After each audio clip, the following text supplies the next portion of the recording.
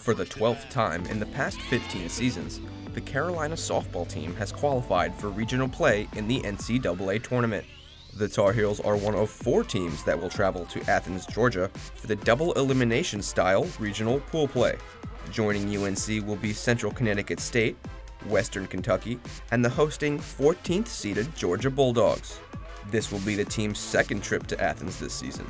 On April 1st, the Tar Heels upset then number 9 Georgia by a score of 15-9. North Carolina comes to Athens and pulls off the upset. I bet you Georgia has a target on our backs, and I know they want to come after us because we already beat them once, but I think it just helps us a lot because we're confident going in there. We know what to do, we know how to do it, so just going down there and taking care of business and not making it any bigger than what it is.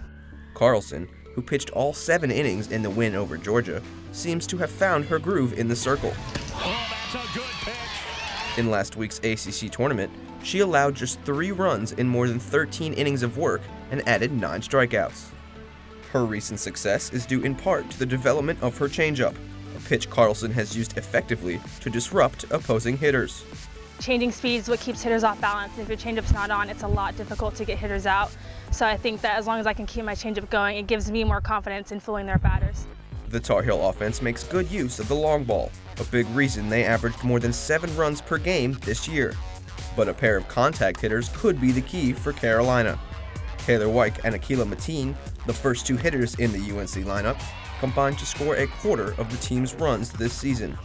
Their ability to get on base puts pressure on the defense and can fluster opposing pitchers.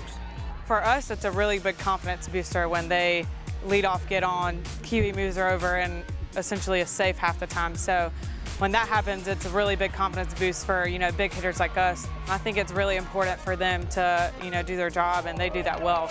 Carolina will open regional play on Friday at 2:30 against Western Kentucky. All games in regional play will be broadcast on ESPN3.